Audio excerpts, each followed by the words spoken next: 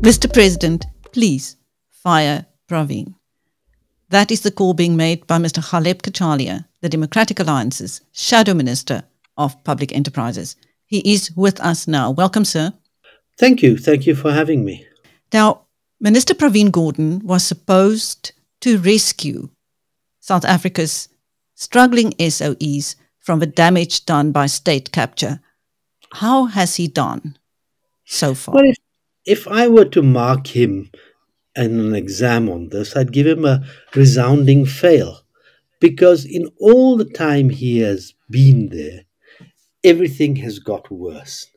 The outputs from the various state-owned enterprises have become worse in terms of generation, in terms of logistics, in terms of what Denel is doing, in terms of what they've been able to garner in terms of contracts and deliver on them, how SAA is doing financially, and you can go on, except for SAFCOL, which is holding its head above water, thank God. So in outputs, he's done appallingly. In terms of governance, which is allied to outputs, he's done worse. We have a revolving door of board members, of C-suite members, of CEOs, of CFOs, of everyone who is in a position to achieve anything. And the irony is that Minister Gordhan is the minister responsible for appointing these people in the first place. So he searches hard and far to find people, and generally people who come from his own milieu, his protégés. He puts them in these particular positions. They're destined to fail because of the policies he's instituted, because of the various lack of governance or absurd governance that exists there, and all sorts of other matters that were within his purview to truncate in terms of, shall we say, red tape and the like. They are destined to fail, even if they were competent. And I say even because most of them are not competent. However, they are then destined to fail. Then he points his finger at them and says, they must leave. Then members of the board like Mpho Makwana get fed up and say, I'm going to leave. And we have this absurd situation where we have a plethora of acting CEOs for lengthy periods of time who are in our most crucial SOEs, who are not able to deliver and don't have the mandate to deliver. The governance is in a mess. The structures of these SOEs is in a mess. So with what I've just said, if I were to ask you, who is responsible? Anybody with half a brain would say, well, it looks like the shareholder is responsible. Who's the shareholder's representative? It's the minister. Can you please give us an update on the board and executive at the major parastatals? Well, I issued a statement this morning. I don't have it in front of me. We have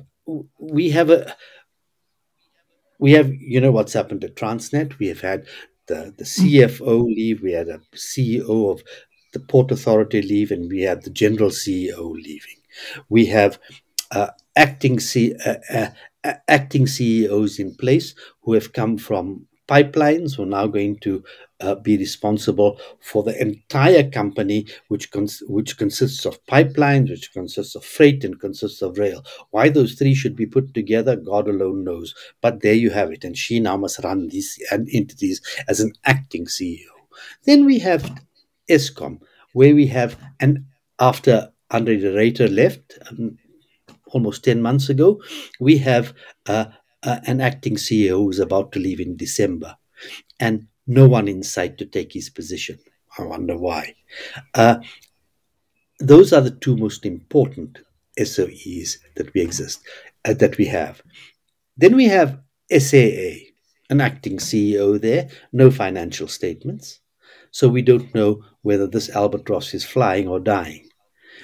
Then we have SA Express, bankrupt, liquidated, gone out of the window.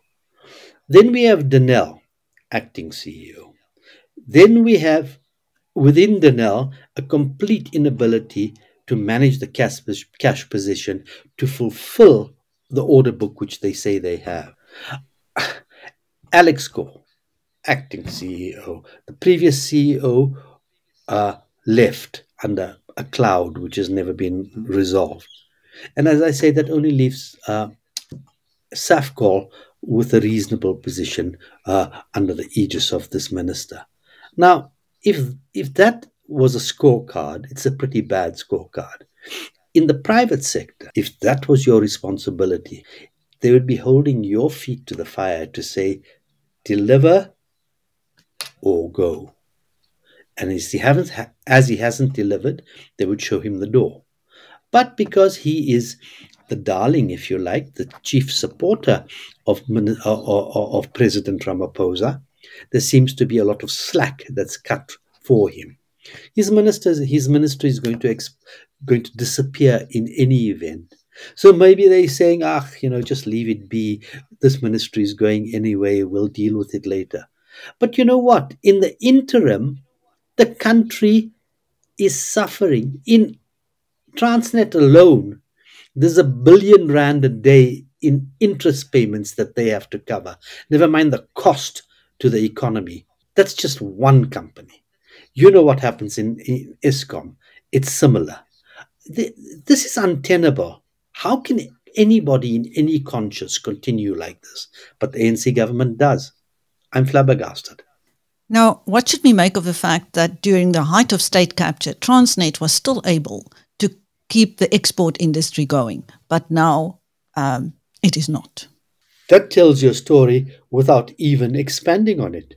I mean, just think about it. It's hollowed out at the height of state capture, but it's managing to achieve what it is set out to do in terms of its mandate while it's being hollowed out. So the financial constraints will come later, but the operational constraints were held in check and were being attended to.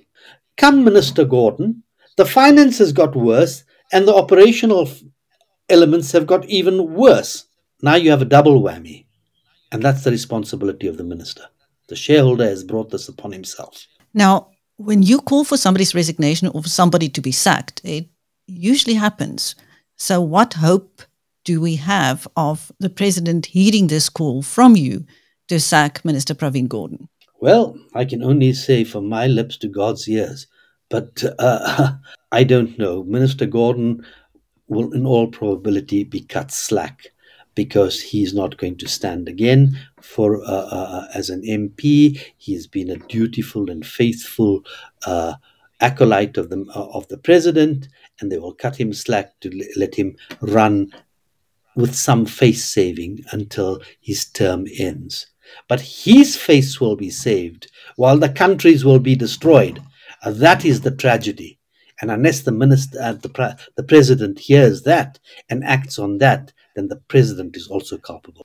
Thank you. That was Mr. Ghaleb Cachalia speaking to BizNews about the urgent need for President Cyril Ramaphosa to sack Minister Pravin Gordhan.